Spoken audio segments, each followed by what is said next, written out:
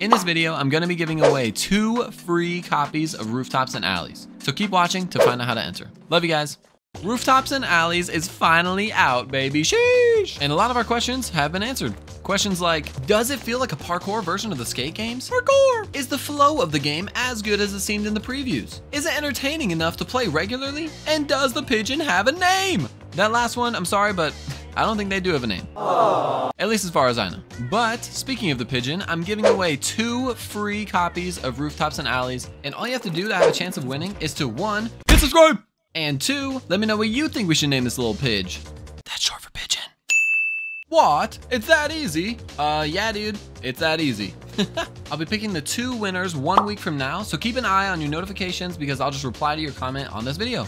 Love you guys, and back to the video. So does this feel like a parkour version of the skate games? I'd say yes and no. It does have the same flow to creating lines and putting together tricks as the skate games do, but obviously you are running as compared to skateboarding, so you're not really gonna get around as far horizontally as you are vertically. But I know Skate 4 is implementing more parkour moves into their game. I played the pre-alpha version of Skate 4, and to be honest, the game feels so freaking sweet. But I mean, I feel like that was more so the skateboarding aspect of it. Like there's so much more control to it. But when it came to the parkour stuff, yeah, you can like grab onto stuff and vault up and everything like that. But compared to this game, it is nowhere near the control that you have over your tricks and the moves that you can do. With all that being said, this game does feel so good to play. Seriously, the controls are simple enough to learn, but still difficult to master in the sense that to create the run with the flow that you want, you're gonna need to practice. And with the session marker system similar to the skate games, it lets you practice the same line over and over, which is really helpful to get those controls stuck in your head. But man, this is one thing that I really need to showcase because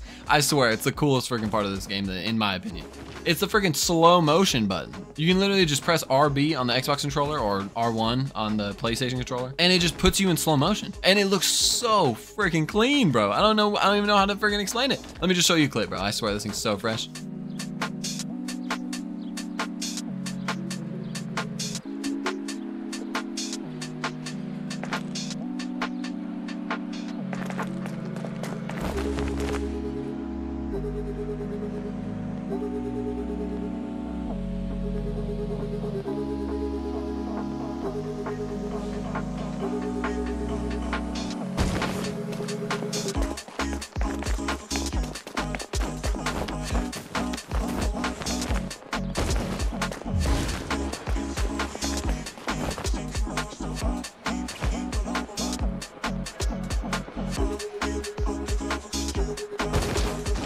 And so with the game being out for a little over a week now, I keep finding myself just wanting to come back to the game simply because it's just so satisfying to play.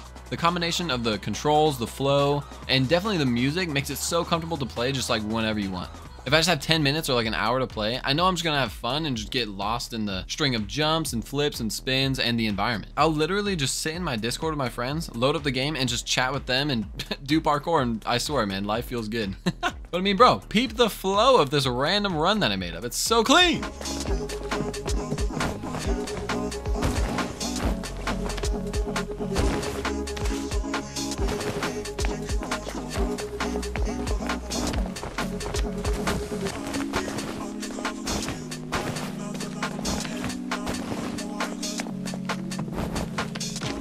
But do I think I'll be somebody who will play this game for like 4 to 5 hours in a row? I don't really think so, at least as far as the game is right now. It's still very early in its early access phase, so mostly what you're going to be doing in this game would be one of 3 things. Either a time trial, which is pretty self-explanatory, a high score challenge, which is also pretty self-explanatory, and there's not really an online leaderboard system with these yet, so you're really only competing with yourself, and there's only so far you can go with that. And the third thing you'd be doing, which is basically what I do in the skate games as well, is kind of just free roam around, make up your own lines, and just have fun doing that. And honestly, I could do that all day. But on a positive note, I do believe that as the development continues with this game and that new things are added, it's going to become more binge worthy. And what I mean by this is once online features are added, even just like an online time trial score or trick scores or something like that, or there's been talks of some sort of multiplayer tag game mode, it'll just add that goal or something to strive or grind for, rather than just doing your own thing in your own secluded single player world. And on another positive note, check out the slow motion.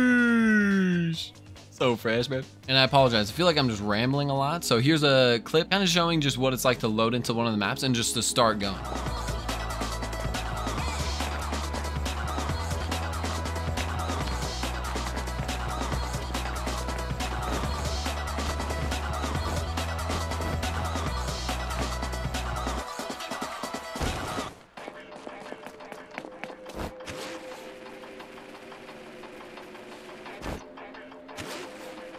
So I just wanted to show you guys a little bit of gameplay and just let you know what my thoughts are on the game now that it's out and I've put some hours into it. And remember, if you want a chance to win a free copy of the game, be sure to subscribe and leave a comment on this video what you think the pigeon's name should be, and I'll be announcing the winners in 1 week after this video is posted. And if you made it this far in the video, I just want to let you know I love you guys and thank you for watching.